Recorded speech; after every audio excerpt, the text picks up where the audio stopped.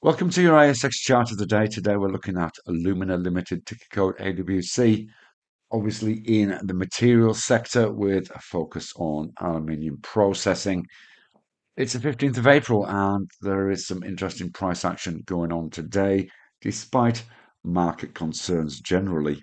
If we look at the chart now, you can see we've really been in steady uptrend since the beginning of March. A little pause through mid-March before moving our way up to this 155 level. You can see there just a little pullback, but in today's price action, we're looking strong again.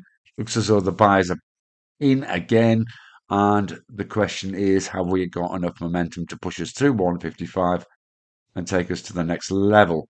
If we look at a weekly chart, just in terms of context, we could see a potential move up towards 170. There may be a pause, possibly around about this 163 level, which would be around about 4%. But if we manage to make our way up towards 169, it's around about 8% if we get a breach of 155. Trade safe and see you again soon. Bye bye for now.